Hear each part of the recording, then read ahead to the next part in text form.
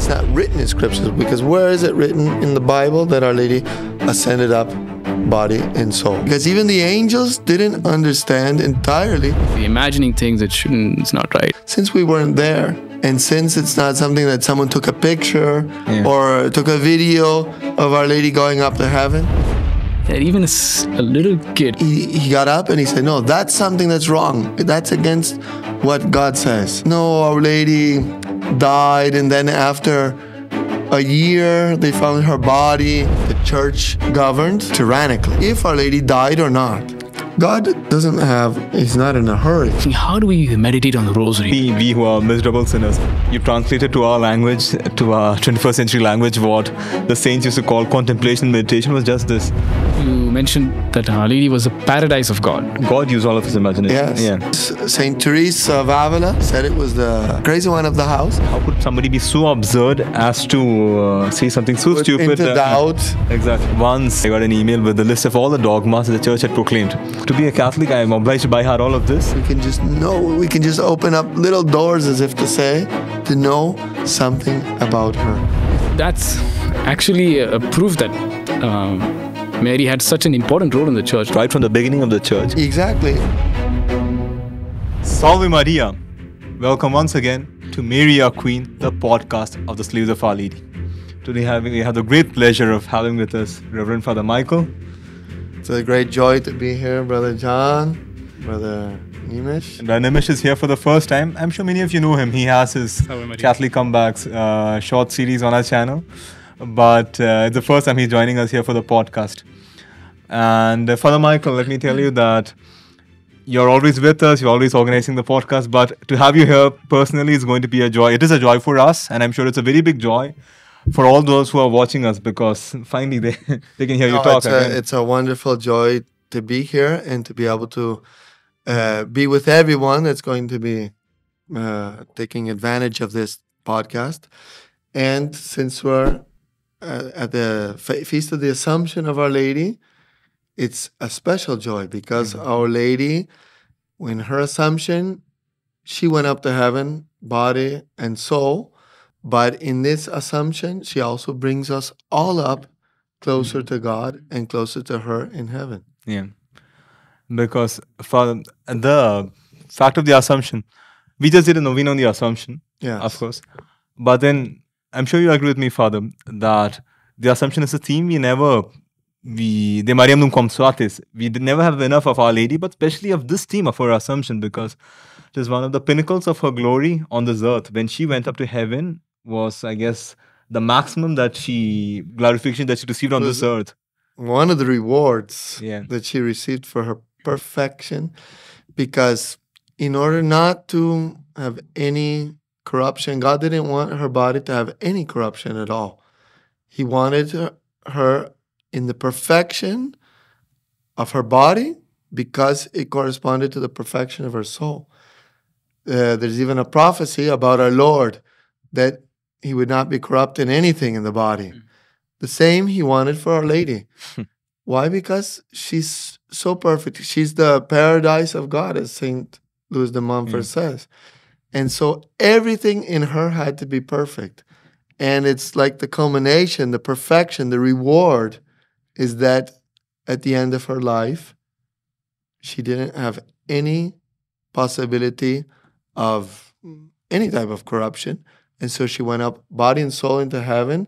She was crowned there as Queen of Heaven and Earth. But in this Assumption, she went up by the power of her glorious body.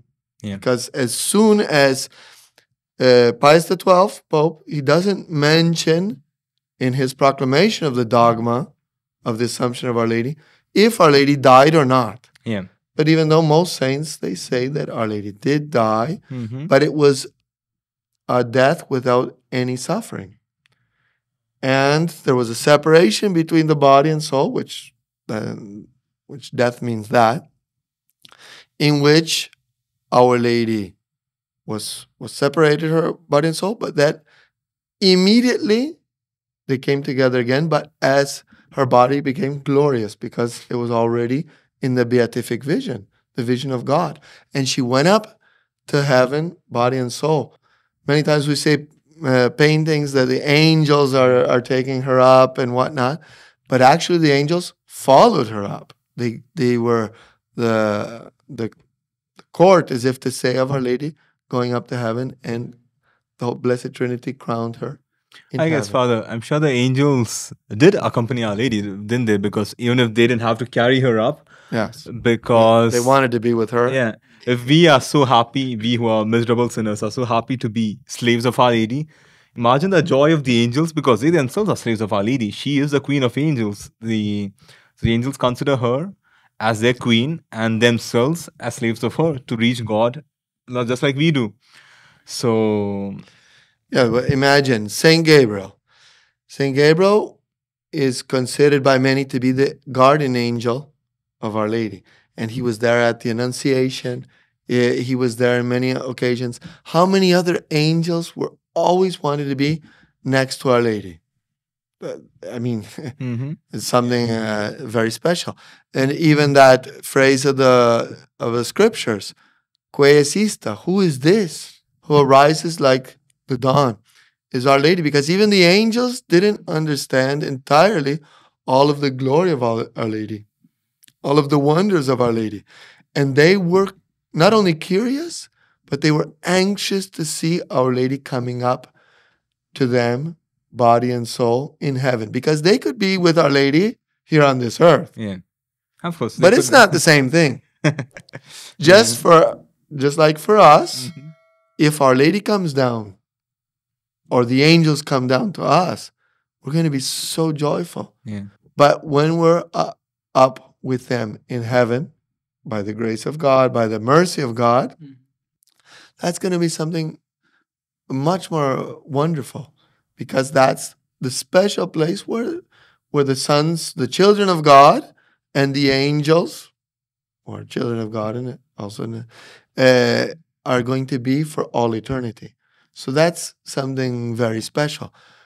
But it was a process. Yeah. Our Lady was conceived, she was born, grew in graces, in sanctity at every moment, but it ended, her earthly existence ended with this Assumption that we celebrate now. Okay. It's something marvelous. Father, you mentioned that Our Lady was a paradise of God. Yeah. St. Louis de Montfort. Yes. Maybe does this have anything to do with Our Lady going into paradise? And I don't know.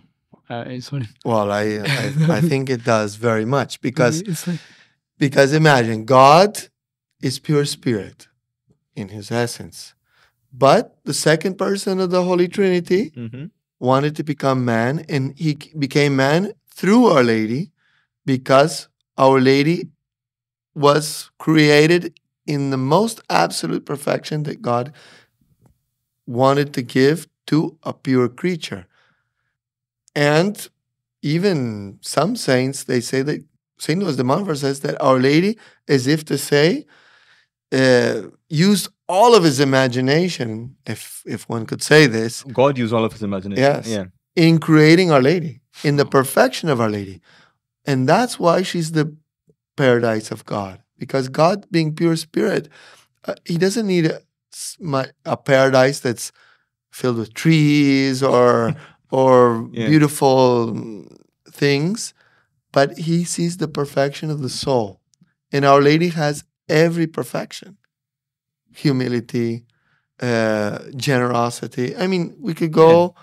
All the virtues, all the gifts of the Holy Spirit, everything. Exactly. Yeah.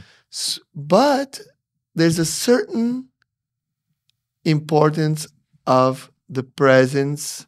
There's a certain presence when the person goes to heaven that they didn't have before. Yeah. So when Our Lady went up to heaven in body and soul, this paradise came closer to God. And Our Lady also, of course, one knows that in heaven there are, as if to say, two paradises. One is the vision of God, which is the most important. It's purely spiritual. Yeah. And it's going to fill our souls as it filled Our Lady's soul with pure pure happiness. The beatific vision. Beatific vision. Yeah. But also there's a paradise for the body. Yeah. So our Lord Jesus Christ is there with body and soul as well.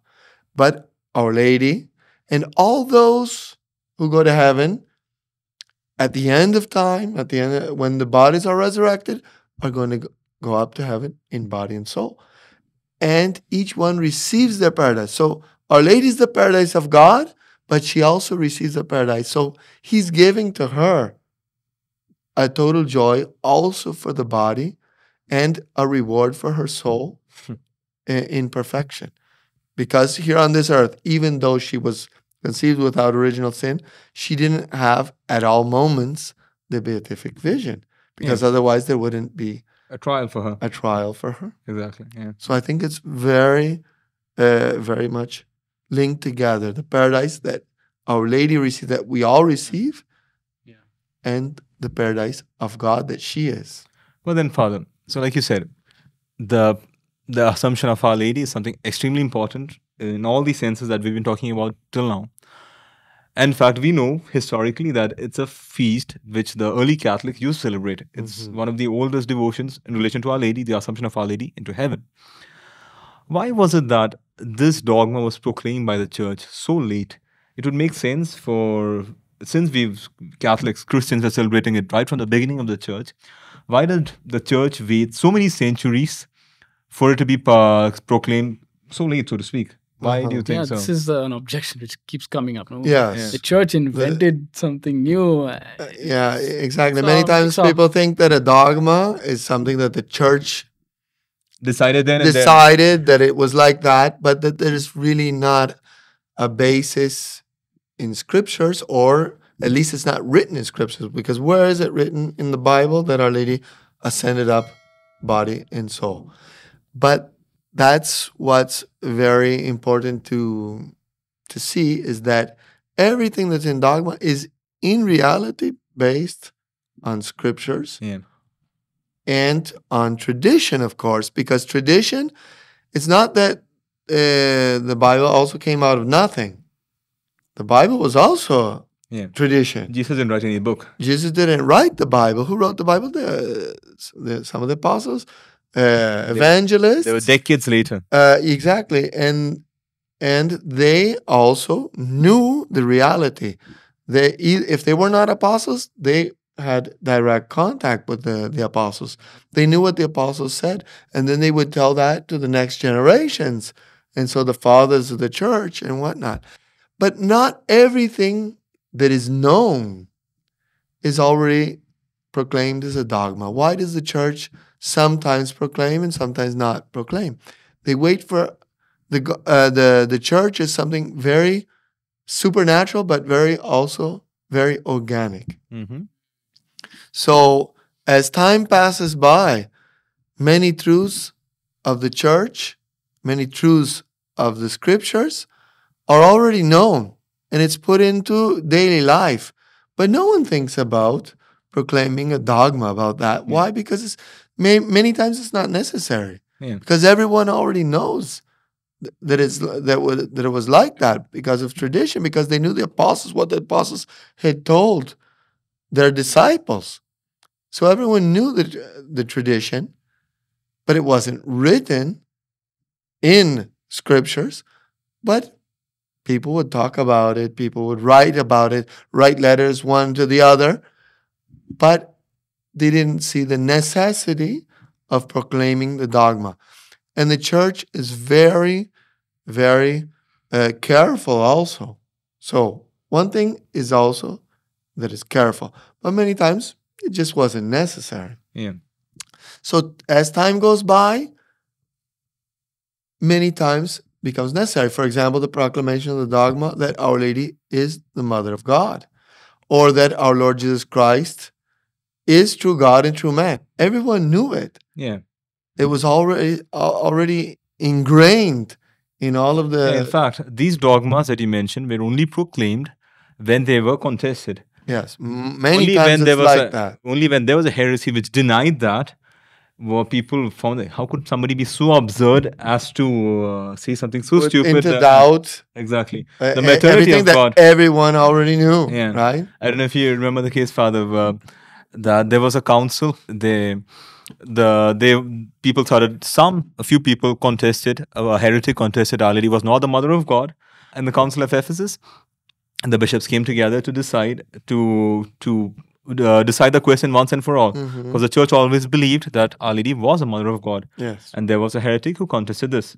Now, at this moment, the Christian population at the time got so indignant that this question had been raised, that somebody had gone to the extent of actually doubting whether Our Lady was a Mother of God or not, that the Christians, they surrounded the church where the discussion was going on, and they threatened with violence the council unless they put things in order. They proclaim exactly. the truth. They proclaimed the truth, yeah. Of course, the council was going to do that. Yeah. But the people could not accept that something, and they demanded that dogma be done formally, so that once and for all the question would be decided. Nobody would dare to raise this question again. But then, it's what you were saying, everyone believed in it. Only when somebody was evil enough to go against this truth that they found it necessary to proclaim it. Exactly. And so many times it's like that. A dogma is proclaimed when there's something attacking what would later be this dogma, this truth of the faith, that everyone holds as being evidently truth, or through tradition or through scripture. But also many times it can happen that there is a question of some people saying that it happened, or some people that it didn't. Now, the case with the Assumption of Our Lady basically was given as a truth. Most people understood that it was a truth of the faith. And in the 20th century, Pius XII deemed there was a lot of pressure also from many bishops that wanted this truth to be proclaimed dogma, but they perceived that the time had come.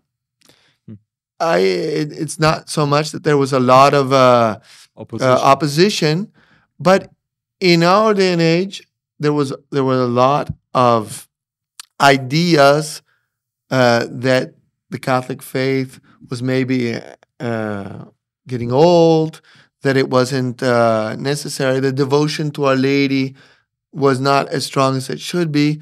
And so this dogma was proclaimed to support the devotion to Our Lady, to give much more strength also to a certain faith that the people had in Our Lady, in our Lord Jesus Christ.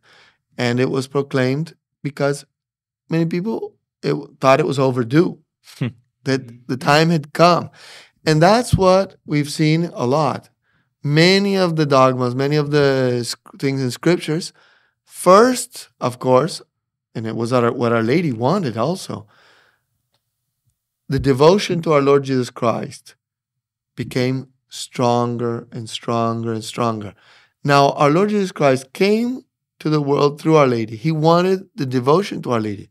But this devotion came a little bit later because it was necessary for the foundations of the church to be very strong, because otherwise maybe the devotion to Our Lady might be understood as, even there were some people, it seems, in the beginning of the church that thought that she was the fourth person of the Blessed Trinity. That was...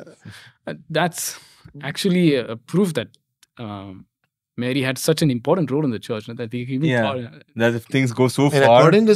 According to Blessed Anne Catherine Emmerich, she says that the devotion to Our Lady started with the apostles. It had to be. And they had a special union with Our Lady that prefigured the devotion that St. Louis de Montfort talks about, the sacred slavery to Our Lady. So they were slaves of Our Lady. That's what one can deduce from this. She doesn't say it word for word, but it's something that one can imagine that our Lord Jesus Christ wanted to exist throughout the history of the church.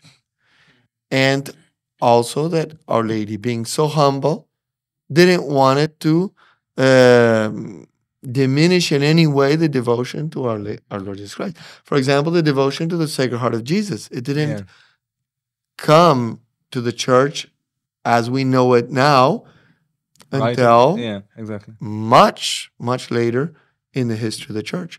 Why? Because God He's not in a hurry.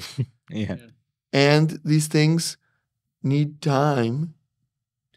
Also for the grandeur of the church, the grandeur of the devotion to Our Lady.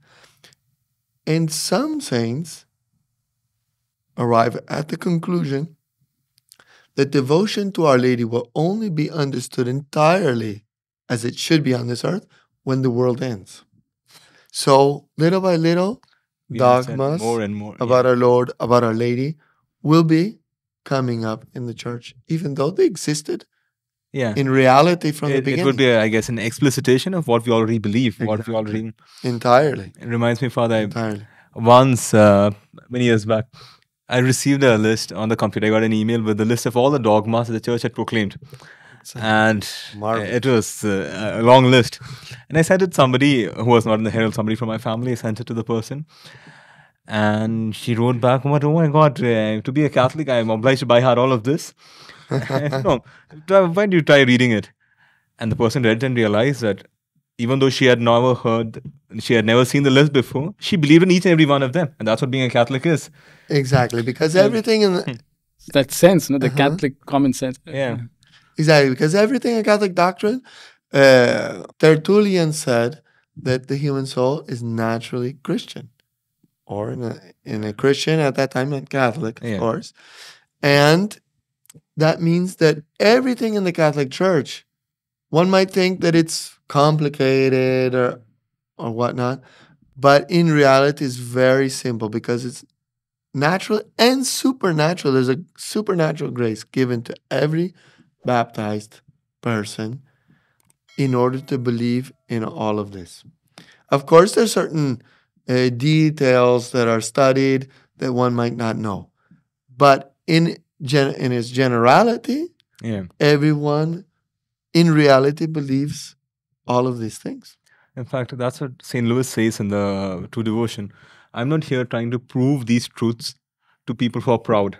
Because there are people who will never be convinced. You can have an evidence before you and the person would still not be convinced of that. These are simple and humble souls who are willing to be touched by the truth. And he starts teaching about Our Lady. And in fact, like you said, Father, when a true Catholic reads it, you know it's true. It's a saint teaching that, and that has the taste of truth. It's called, just as common sense exists, whereby we know what is what and what is not, a Catholic sense. Everyone has a Catholic sense given by God, supported and aided by Our Lady, by their guardian angel, and by the desire to be faithful to the Catholic faith, to God and to Our Lady. And that's what we see in all of these wonderful Catholic dogmas. Just yesterday, Father, I was speaking to a little boy, 10-year-old, and I asked him, why do the heralds preach about Our Lady so much? Why do we give so much emphasis on Our Lady and not other things? I said, because he told me, because if you have Our Lady, it makes sense. Because if you have Our Lady, everything else falls into place because you can't continue sinning. This little boy of 10 years, I said, how did you know that? Who taught you this? He said, well, Catholic common sense. That's wonderful. It's one of, so it's impressive, even a little kid, just because of his baptism. Innocence. Innocence. Blessed Hofbauer, when he was Blessed Clement Hofbauer, when he was a little child, in one case, one of his teachers was teaching something about religion, and he went off into a heresy. And Blessed Clement, he was a young boy. He got up and he said, no, that's something that's wrong. That's against what God says. That's against what Our Lady says. against the church. And then they got into a discussion, this little boy with the professor, and everyone started to realize that what the professor was saying was wrong. Now, they were all children, and then when they went to the priest said no. They showed how it was wrong. How did he, as a little child, know this? How did he know? It's the Catholic sense. So, when we talk about Our Lady going up, body and soul, into heaven, imagine if we were to say, no, Our Lady died, and then after a year they found her body. No one would say, no one would believe it. I feel bad just by imagining that. You can't even imagine that. Exactly. Something that it's absurd to imagine. All of this that we've been talking about till now applies to all Catholics. I mean, in that Catholic sense, like you said, we know, we feel in our bones, so to speak, that Our Lady went up to heaven, that it would be an anticlimax for her to have lived a wonderful life on this earth and then just died like any one of us. It wouldn't make sense, of course. But as slaves of Our Lady, Father, is there something special that this dogma says to us, the Assumption of Our Lady, as for all slaves of Our Lady, because this podcast is for all Catholics, but especially for the slaves of Our Lady? What does this dogma mean to us as slaves more than other things? Well, I think that everything that a slave of Our Lady strives for is summed up by the union with Our Lady. A slave of Our Lady doesn't want anything more than to be entirely united to Our Lady, to love Our Lady, and not only to participate in what she had on this earth, but to participate with her in heaven, with her glory, with her conviviality, her convivium, to be in continuous relationship with her, to be conversing with her, talking with her, to be with her, with the angels that are around her, to know everything about her, and to know that she was assumed, body and soul, into heaven, is also something that we can relate to. Not only relate to, but we can know that we will probably, if we're faithful to this devotion, we also will be with our bodies and souls in heaven. First of all, the slave of Our Lady is happy for everything that glorifies Our Lady. Yeah. Everything that makes Our Lady happy. Everything that makes her filled with love. But also, we know that we're going to also be up there with her. We're going to be in her, together with her. We're going to feel her gaze. We're going to see her gaze. We'll listen to her voice. And we also will be with our bodies and our souls in heaven for all eternity with her. Imagine that, Father. The day will come and we can physically kiss Our Lady's feet, be hugged by her. Oh my God, that. It'll be something that I don't think it's very easy to imagine. But I think it does very much good for our souls. Mm-hmm. Just to imagine that. Just to imagine, this is what St. Ignatius would say in his retreats, spiritual retreats, spiritual exercises. He says that we should imagine, our imagination should help us on the path to heaven. So we can imagine, so since we weren't there, and since it's not something that someone took a picture or took a video of Our Lady going up to heaven, in that sense, it's kind of a pity. But in another sense, each one can imagine it in the most elevated way. Yeah. We can imagine ourselves watching Our Lady with the angels singing and going up to heaven. And of course, the slaves of Our Lady have a special place in the heart. In her heart. Yes, as St. Louis says, we are separated members of her. So it's like we went up together with her since we are part of her. Exactly. When God took her up to heaven and when she went up to heaven. And we don't have to think about time because for God there's no time. So everything that happened in the past, as soon as we are linked to Our Lady as slaves of love, then we automatically participate in everything that happened already with Our Lady. Oh. That is happening with Our Lady. And that's happening now. Exactly. Spectacular. One can only imagine on the day of the Assumption, for example, what type of ceremonies God the Father, God the Son, God the Holy Spirit, all the angels do in remembrance of this Assumption of Our Lady. And we participate in the graces here on earth when we participate, for example, in the solemnity, in the Mass, but also just by participating with our love, with our imagination, with our prayers, with what we ask Our Lady, and in this occasion. Because it's good that you said this, Father, because many people, I see in the comments at least, they ask, how do we meditate on the Rosary? Is it okay to imagine? They think that maybe some people may have a problem. Is it imagining things that shouldn't, it's not right. But it's good that you... The thing is, our imagination is a part of ourselves that God gave to us. And just like anything else, it has its reason. It has its final end. Why? What's it for? What is our imagination for? Of course, Saint Teresa of Avila, she said it was the mad woman of the house. Yeah, the crazy one of the house. As long as it's not well used, because if we don't know how to use our imagination, it can bring us, it can take us on tremendous journeys off the path that we should be going on. And it makes us distracted many times. But if we know how to use it, we know how to put it, or we exercise our imagination in good things. For example, we can imagine ourselves in a conversation with Our Lady now. And Our Lady, but it's not real. But it can be real. A prayer. If we use our Catholic sense, we know how Our Lady might possibly treat us. And we start to talk to her.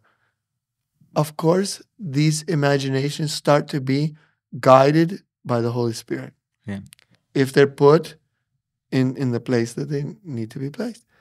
So our imagination can help us very, very much. Also, Father, I guess all of us feel this in ourselves, us and everyone who's watching us, that you can't just turn your imagination off. Either we're taking it to do something good with it, or it's going to take us towards the bad. But then it's not something that, no, I'm afraid of my imagination, so it doesn't work like that. I can't just turn a switch and now it's off. The only way for me not to go to sin is to use it to go to heaven. Exactly. There's no third path for me to... Exactly. But since our imagination, just like our passions, are very difficult, they're imponderable. Yeah. One cannot touch our imagination.